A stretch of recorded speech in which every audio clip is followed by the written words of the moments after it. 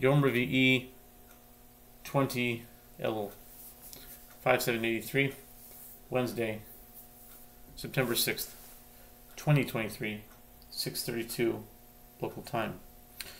The PL-89 calendar is based on one verse in particular in Parshas Bahar, which is found in Leviticus chapter 25. But as I was describing the PL-89 calendar, the concept of it really actually comes from the entire Parshas Bahar. And as I mentioned, that when we did the Hachnasa Sefer Torah, that my parsha that I picked to have was Parshas Bahar.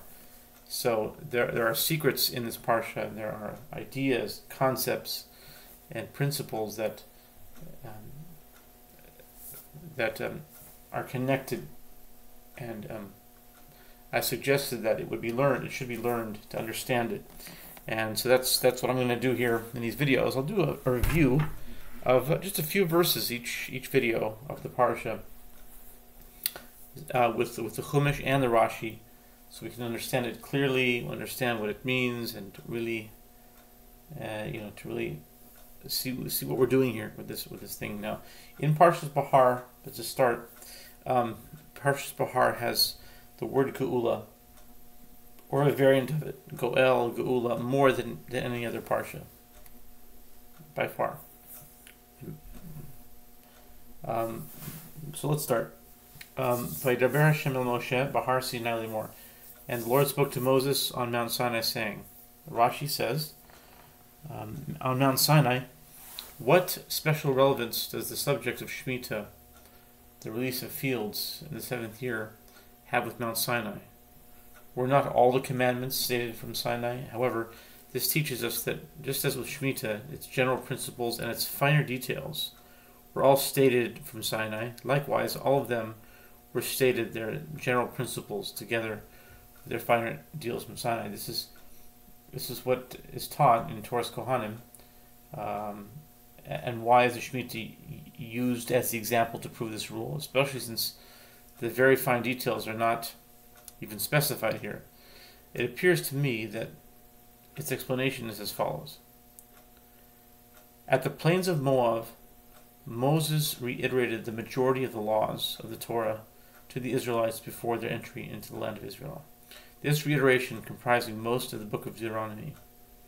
Now, since we do not find the laws of Shemitah, the release of land, reiterated on the plains of Moab in Deuteronomy, we learn that its general principles, finer details, and explanations were all stated at Sinai.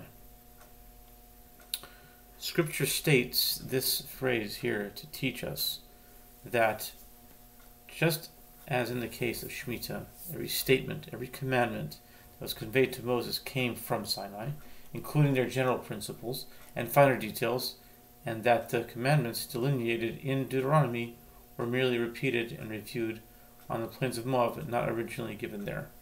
That's Rashi. Okay, so now let's go to the next verse.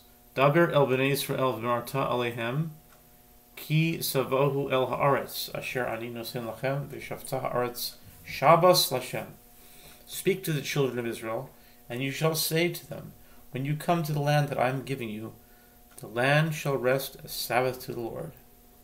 Rashi says, a Sabbath to the Lord for the sake of the Lord, just as it is stated of the Sabbath of creation, see Exodus 20:10. Just as every 7th day is a holy Sabbath day, every 7th day is a holy Sabbath day, claiming that God himself rested on the 7th day, and thus acclaiming that God is the supreme creator of all existence. Likewise, man must rest from working the land on the 7th year, for the sake of God, not for the sake of the land, so that it should gain fertility by laying fallow for a year. So say, Chachamim, Torah's Kohanim 25:7. Okay, third pasuk.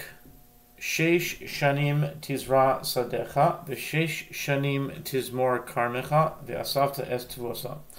You may sow your field for 6 years, and for 6 years you may prune your vineyard and gather its produce. Uvashana hashvi'is Shavas Shabason Yel Aretz. Pasuk 4. Uvashana hashvi'is Shavason Yel Aretz. Shabbos Lashem Sadecha Lo Sizra V'Chamecha Lo Tizmor. But in the 7th year, the land shall have a complete rest, a Sabbath to the Lord. You shall not sow your fields, nor shall you prune your vineyard. Haaretz l'sados v'lekrami. As Rashi says, the land shall have a complete rest for fields and vineyards, but you may dig holes in your land. Okay. Lo tizmor, you shall not prune. Lo tizmor, this refers to a procedure which they cut off the excessive vine branches, zimoros, and this expression is rendered by Onkelos, lo sichsach. You shall not cut off. And similar to it is, as thorns cut down, kisuchim, that are burned in fire, Isaiah 33:12. And it is burned with fire, it is cut, kisucha, is cut down. And Pasuk 5.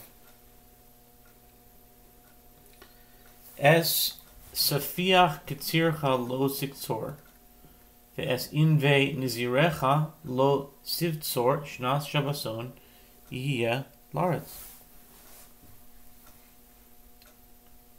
You know what? We'll keep them four psukim at a time. 4 psukim at a time because we'll keep them like 6-minute videos, so they're watchable. Okay, until next time.